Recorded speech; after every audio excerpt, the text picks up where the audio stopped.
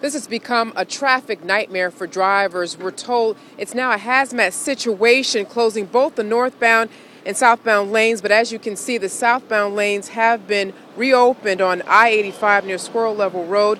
A spokesperson with Petersburg Police is telling us one of the two tractor trailers involved in the crash was carrying some type of chemical called oxidizer that spilled on the highway. Now hazmat crews from around the area are helping to clean up the mess left behind.